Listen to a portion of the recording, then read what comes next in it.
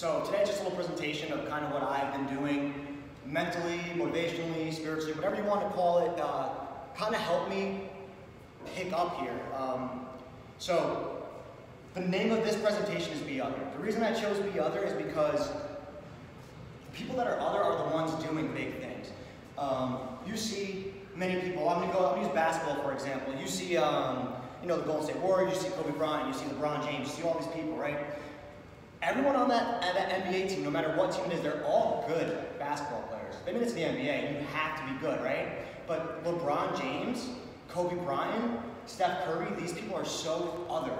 They're so different than just a normal power forward or just a normal point guard on the team. And the reason it is because their work ethic, the way they work super hard every single day in order to achieve their goals. A little bit more on Kobe Bryant later, but this is, like I said, it's called Be Other. You gotta always try to be other. So, real quick, brief introduction. I mean, you guys pretty much know me. Who am I? I'm Rios, I'm 28. Sometimes I act like I'm 12, whatever. I always feel like it's good to keep that childish energy in you. Always have that happy state of mind. Always try to be having fun no matter where you are. I believe that's a big thing. And that's helped me a lot throughout my entire life. Always kind of having a sense of humor, joking about things when things go wrong. I grew up in a single family home to a great hardworking mother, probably the hardest working lady I've ever met in my entire life. And that's probably where I get my work ethic from, I would say. Growing up around that, seeing that every single day, your mom working 3 jobs to support you, and no fault of her own, maybe she wasn't there all the time, but again, she was supporting me, she loved me to death, and that made me who I am today, And I do believe that she is my driving motivational factor. Me personally, you might have all your different things, but I really believe that one day I'm going to buy my mother a house, and I don't know how I'm going to do it yet. I haven't really planned it out, but it's going to happen. And I'm putting that in my mind because she deserves more than that. But unfortunately, how can you give someone the world, Besides that, I got a little soapbox about my mom. So I've been working since I was 19 years old. It wasn't always in health and fitness. I started in banking. Started at 19 years old, right out of high school. Started as a teller, working my way up to supervisor, working my way up to pretty much an officer in a bank, no college degree, no college education, pretty much just based on my work ethic. When I was starting, started becoming a supervisor, I started working about 100 hours every week. Every 2 weeks, sorry. Once I was a supervisor, I was working 115 hours every 2 weeks easily, no matter what. I was the one opening, closing the branch, going to networking events, running meetings. But that's what it takes to grow a business. Outside of here and inside of here is doing that. I did that towards the end of my career. I actually had people just calling me for products that they needed. My last loan was $43 million, and I didn't do a damn thing.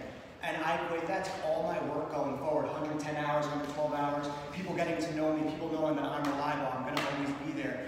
You need something, Martin's got it. That's kind of what my motto was. Just sitting at my desk, I got a phone call for a $43 million loan, and that was just because of good customer service and who I am as a person.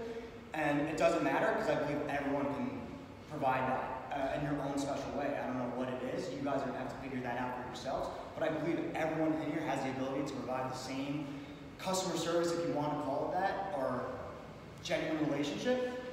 I think anyone in here can do it. So, after 8 years of doing all that, I kind of went crazy and I took a leap, and here I am starting all over, starting from zero. I was on track, I was on track to make $102,000 last year, and I quit my job. I was literally doing anything I ever wanted. And I know Kelly could attain to that, because she's probably making good money too, and now she's starting. But that's what this business is, and that's what any business is. So, pretty much I let my mind stop me for like years and years. Because I was scared. I didn't want to take the leap. I didn't know what was going to happen. I knew this was safe. I knew it was secure. I knew it was stable. But sometimes that just changes when you don't like what you're doing anymore. If you hate it, you don't want to do it anymore. So my next slide is it starts in the mind. I'm a firm believer this is the first place it's ever going to start. You have to think positive throughout the day, every single day, as soon as you wake up. I don't know, tell yourself you're the best. Tell yourself today's going to be a great day. Tell yourself I'm going to make a sale. Tell yourself something that's going to be important and positive to you to make you happy. If you wake up and automatically say, shit, or, well, I'm sorry, I curse a lot, but like, shit, oh, I don't want to wake up today, oh, I don't want to go to work, oh, I don't want to do this. That's just going to lead you down a more negative loophole. And now mindset is going to be that the entire day. It's going to be negative. It's not going to be positive. So start your day off right. That's a really big thing. And I have some quotes here. So a man is what he thinks about all day long.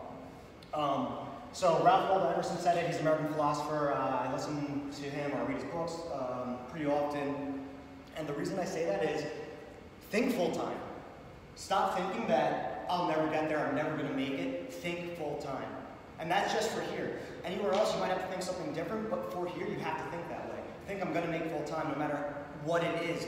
If I have to be here for 13 hours a day, if I have to be here, snow, rain, on Thanksgiving, on Christmas, on New Year's, whatever, make those sacrifices. You have to make sacrifices in order to grow. And that's a big part of my philosophy. This is Earl Nightingale. I don't know if you guys know who he is. He's a motivational speaker back in the day, 60s. But whatever we plant in our subconscious mind and nurture repetition and emotion will one day become a reality. So I equate this to like, listen, if you want to be a millionaire, if you want to be famous, if you want to be anything you want to be, if you want to be the best at something, you have to plant that seed every single day in your mind and water it every single day.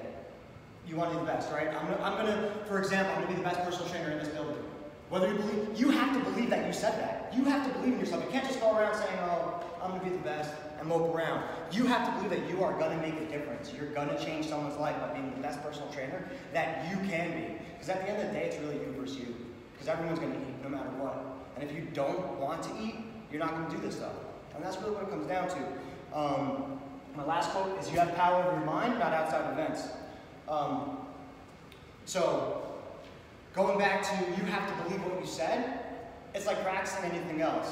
So we have people in here that have trained for years in whatever sport it was, right? They thought like, all right, I'm gonna be good at this, I'm gonna be good at that. How many goals have you had that your mind said, at first, oh, let's get this. 5 seconds later, oh, I don't know if I can do this. Oh, I don't think I can be this person. I don't think I can be full-time. I don't think I can be a famous person. I don't think I can be the best.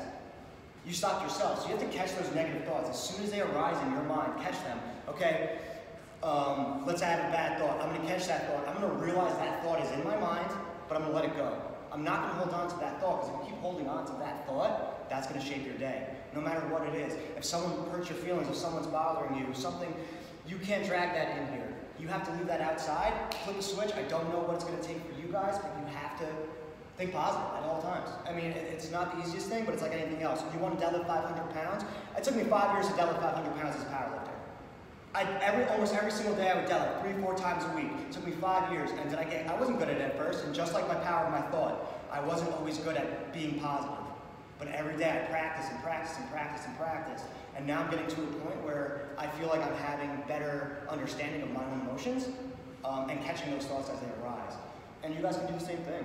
I mean, it really starts in the mind every single day. So, be there or be square. So most of you are going to hate to hear this, but it's the truth. You have to be here. You have to be here. See, I did this because it's kind of funny, right? Be there or be square. And you know, you have the little Pump Kanye video, whatever. I used to be this way. I was like, all right, I'm done with my day. Let me get the fuck out of here. I don't want to be here. I'm done. Like, I have all day to do whatever I want. Half the time I go home and sit there. Is that productive? No. Being here is productive, though. Because I'm going to tell you, I was sitting on that couch last 2 weeks ago, and I got 2 meat fits for just sitting there. Jesse came up to me and Jason came up to me, and they were like, yo, we got a meat fit next week. We got a meat fit today. You want to do it? Of course I want to do it. I mean, I want to be full time, right? So just being here is going to be a big thing. Like, today for me is a 10-hour day. I mean, I know Kelly has a long day today. I know some of you other people have a long day today. But this is the sacrifice you have to make. So being here is half the battle. I have 2 pretty good quotes. You can pretend to care, but you can't pretend to show up. And that's by George L. Bell. He's a philosopher. And it's true, like, you can have the meetings with Derek, you can have the meetings with Megan, or Andrew, or whoever's down, John, whoever, and act like you give the fucking world shit of this place. Oh, I'm gonna do it, I'm gonna be here, I'm gonna do this, I'm gonna do that. But at the end of the day, they notice. If you can say everything you want to say, but they're not stupid. They see who is here, and they see who's not here. So you can tell them that you want to be here, but if you're not here, believe me, they know.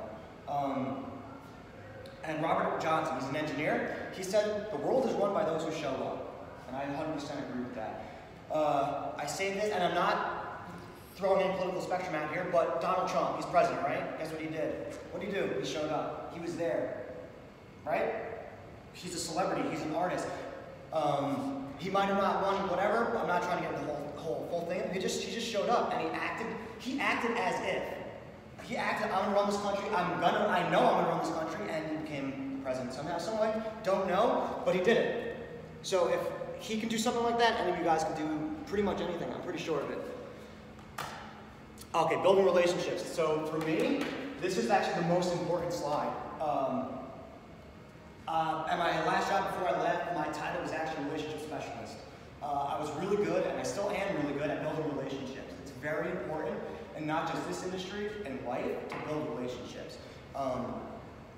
So this is a group of my friends. This is Arizona. That's the lead singer, that's the keyboard player, and the guy in the uniform is the guitar player. I actually met them here, but I became super cool with them to a point where they've been flying me out to LA, they flew me out to Austin, I went to Chicago with them, I've been behind backstage, Madison Square Garden.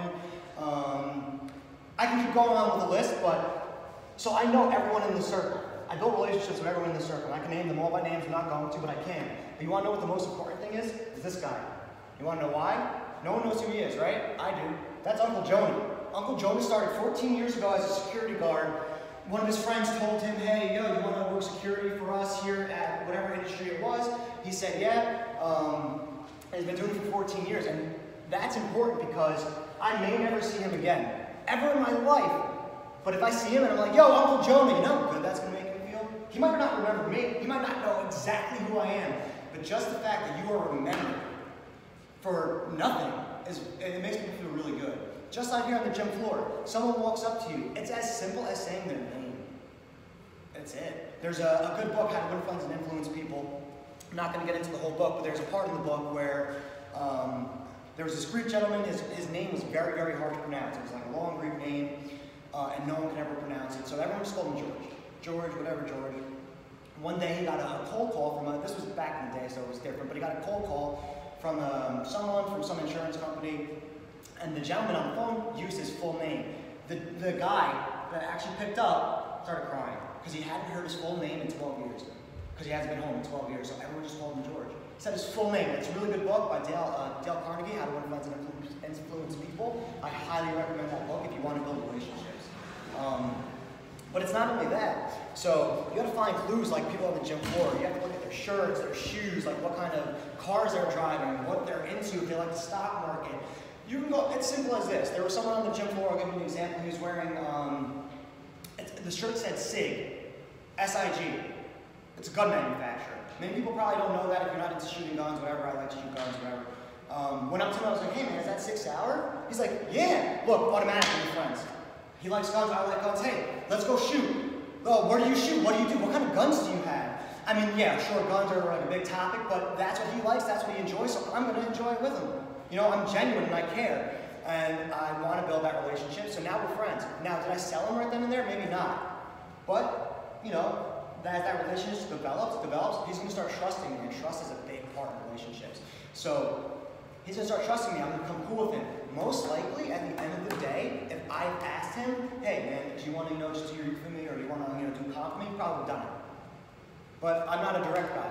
I like to make you my best friend first, because then you feel obligated. That's my style. Everyone has their own different style. We also, this is another quote, we have 2 ears and 1 mouth, so we can listen twice as much as we speak. You got to be genuine in your conversations. It's going to be very important to actually actively listen. I know they go over it with the equal fit, but even on the gym floor, actively listen, be genuine, don't talk too much. You can even talk yourself out of a sale by just being more interested in yourself than someone else. But yeah, that's pretty much it. Oh, and the last thing is, always ask questions, like almost on your date or you're interviewing this person. Oh, what's your favorite color? What do you do? What's your favorite car? Oh, you like this, you like that, you like soccer, you like basketball? What do you like? Because you're going to find their interest. Once you can find a common interest, that's going to give you time to build ground on anything else. So that's the first thing you can start, is building common interest with something that you know that they're going to enjoy.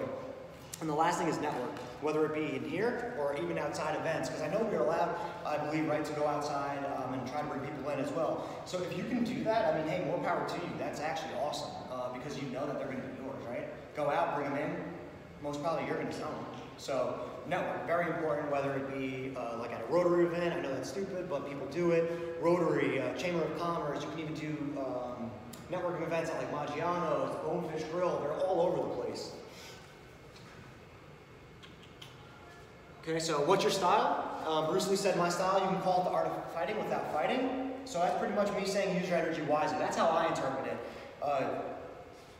You gotta use your energy wisely. If you don't use your energy wisely, you're just gonna be tired or burnt out or whatever it is. So my point is with this is what comes naturally to you. So for me, you know, I like to box. I like to be high intensity, and I wrestled my whole life. I boxed my whole life, so that just comes naturally to me. So why can't I use that with my clients? But it can be anything. It can be athletic, it can be functional, it can be corrective. So whatever your niche is and whatever you feel most natural doing is probably the route you should go. So yeah, pretty much use your energy wisely. Find your niche, which is pretty simple. If everyone is doing it one way, there's a good chance you can find your niche by going in the exact opposite direction. Sam Walton said that from Walmart. If you guys don't know who he is, he's like one of the richest men in the world. And clearly he does everything different than most retailers. Amazon took a page out of his book, and whether they want to admit it or not is the truth. Everything's discounted at Amazon. I mean, Walmart, right? You get everything for super, super cheap price. But if you go to a grocery store, you can't. There's a lot of political factors behind it. We won't get into it. But I do believe that that's a very good quote. So do something different. Don't be the same. I believe anyone in here can write a program, and I know you all can because we have to go through it. We go through classes, we go through this, we sit down with our managers, so we all can write programs. But what can you do differently or better than anyone else? Whether, again, it's stretching, corrective, mobility, dance, running, no matter what it is, you can do something better than someone else in here. And that's simple as that. So again, mine was boxing, and I just found out that that was the easiest thing for me to start doing, to start building up clients. And honestly, if it wasn't for Andrew, I'm gonna be real, if it wasn't for Andrew just telling me one day I was on the floor, he's like, dude, it was like his third day here, he's like, dude, set up a table. And that's literally how it started for me. I just set up, he was like, set up a boxing hill, put some gloves out, put a sign-up sheet down. That's what I did, and kind of just picked up. And in November, I had 58 leads. 58. And I got most of them in. I'm still working on some people now, but it's a ton of people. And I can always still reach out to them if I need to. So this is important. Study, study, study. Obviously, you want to be the expert in your field. The info in this industry is constantly changing, always. I mean, whether it be from nutrition, whether it be from lifting, whether it be from rep range, whether it be from this or that, or a diet fad, or whatever it is. And in this industry, it's always a never-ending changing. So you always have to be on top of things. It's like almost being a doctor. Yeah, you got continue education credits, but if you don't stay up to date with the knowledge, it's like you're gonna be a bad person trainer. I mean, that's what it comes down to. If you're still using techniques that they used in the 1970s, which some might work still, sure, but some are outdated or antiquated, you know, it might not be most efficient. Immerse yourself in knowledge. Every day, no matter what it is, like, it doesn't have to be fitness. If you guys like something else that is not fitness, immerse yourself in that knowledge. It can be quantum physics. I don't know what you guys like, but it could be. If you love quantum physics, immerse yourself every single day in that. If you love music, learn how to play music. If you love dancing, learn every single day, new steps, do this, or whatever. So immerse yourself in knowledge. For this particular thing, though, it's going to be more fitness related. You know, so for me, I'm always studying boxing clips, I'm always watching video, I'm always watching tape, but I'm also watching mixed martial arts fighters because, like, again, everything's changing. Being able to mesh things together is going to be very important. And knowledge is only potential. Action is power. You have to put action into whatever you're going to do. So that's the next slide. Take massive action. Just do it. You guys know this video, I'm sure you've seen it a million times. But your direct effort is 100% of your results. So if you're juggling too many things at once, you're not really putting 100% effort into it. If you think like, oh, I'm at Equinox, I'm gonna put 100% effort into this daily, but then you're like, oh, well, I'm gonna go do this later, I'm gonna leave work, go do this. You didn't really put 100% in here today. You only put like maybe 70 or 80. You really have to dive head in first. So yeah, this is very important, I feel, because I believe this is very true. There are many people out there less qualified than you that are doing better. Why? Because they jumped in head first. And that's really simple as it. I know you all have more potential than half the people you see on Instagram, because that's what it is, right? You got a big butt, or you're jacked, you're a personal trainer now on Instagram, you have 100,000 followers, but guess what? You guys are doing it all better than them. You guys have more knowledge than them. Just because they look good, just because they act a certain way, just because of that doesn't mean that they're actually personal trainers. So taking that action, whether it be staying here, whether that be studying, whether that be reading a book, or even doing something like this, to change your life, you got to take that action. So I really firmly believe that you have to be passively, or how I should say, you should be patiently active. So you have to have patience in this industry. Obviously, clearly, we've all been here for quite some time. So you have to have that patience, but you have to do it actively. What I mean by that is, yes, have patience, but always hone your craft. Whether it's working out, trying new things, whether it's studying, whether it's reading new books, whether it's opening your mind to different things, you have to understand that that's the only way that meaningful change is going to happen. It's never going to happen by only thinking about it. And that's the point I'm trying to make here. So all these progressions is always about thought, right? But the last slide is about taking massive action. Because if you're not taking that action and you're just thinking, it's not going to fall into your lap. And that's just, that's just what it is. So that's pretty much what I have for today. I hope you guys enjoyed it. And